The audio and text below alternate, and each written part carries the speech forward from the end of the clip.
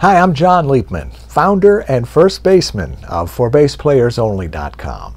I've taken the frustration out of learning bass so you can build confidence, have fun, and just enjoy making music.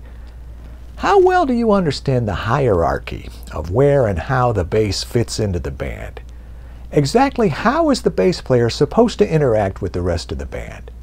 We're going to talk about that right now.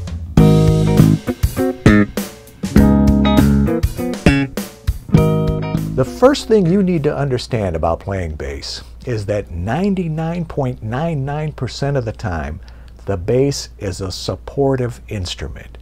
Your job as a bass player is to lock in with the drummer, lay down the foundation for the band, and make the music feel good. It doesn't mean you're in the background. It doesn't mean you're not important. You're there to play a role, a vitally important role. No matter what kind of chops you may have, or if you can play 80 bazillion 16th notes in 10 seconds, those things don't matter. When you play the bass, or any instrument for that matter, your job is to serve the song. I've been teaching bass for a long time. I've helped over 125,000 people get good at bass. So I'm always looking for new things to pass along, new insights about learning bass. The most obvious resource for me is in the exclusive one-on-one bass player interviews published on ForBassPlayersOnly.com, now numbering well over 800. One interview I did that I want to talk about was with bass session ace Michael Rhodes.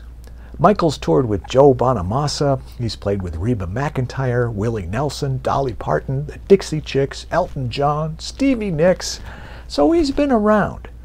By the way, you can download a free PDF with Michael's advice for learning bass by clicking the link below this video.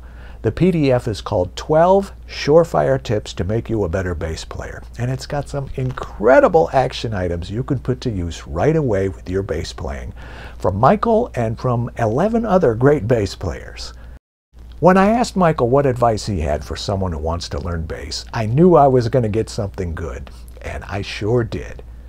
First of all, he said, I would say just realizing the importance in the hierarchy of what the bass is supposed to do.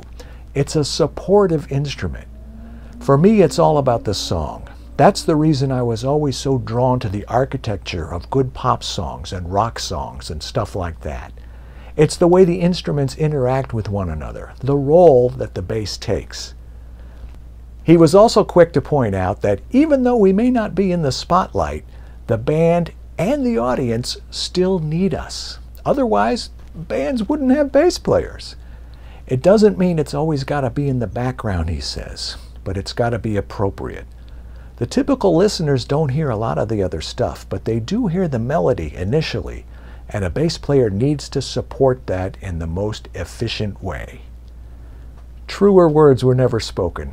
Thank you, Michael. And you need to download this PDF right now. Remember, Michael is just one of 12 people in my free PDF, 12 Surefire Ways to Make You a Better Bass Player. Download it now. It's totally free.